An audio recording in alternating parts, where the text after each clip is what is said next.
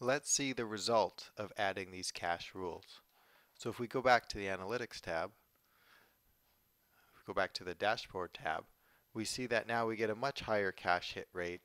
Our improvement for our queries per second has increased by about 20% for a very small amount of memory used.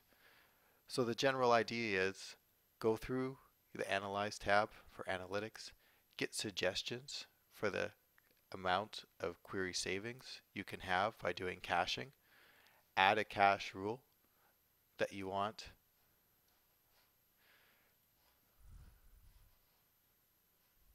So in this case, I'm going to add a rule that will cache a considerable amount of the select queries that may be encountered, and then I will commit that rule.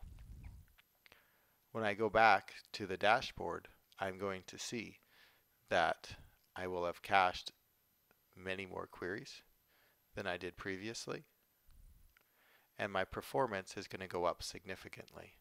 So I can see by caching a significant more amount of queries that I can based on suggestions from the Analytics tab. In this case, I get a 5-fold increase in performance. The other thing that you can do in Heimdall data is you can analyze the logs and understand more detail on the queries that are being executed, the time, all the way down to result set methods.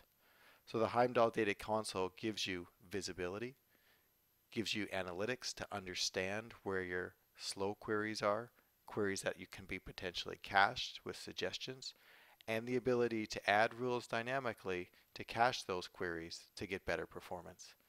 This has been an introduction to using the Heimdall Data Console.